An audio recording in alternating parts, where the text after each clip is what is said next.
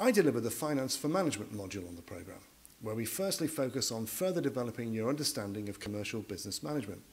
So we take a look at the purpose and structure of financial accounts, the purpose of which is to enable you to see company financial statements and accounts in 3D.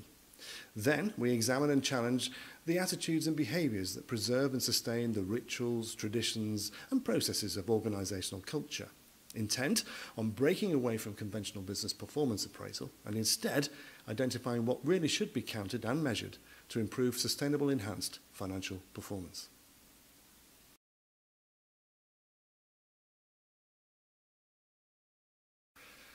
Essentially, the module is designed to help you develop your own uniquely appropriate business dashboard,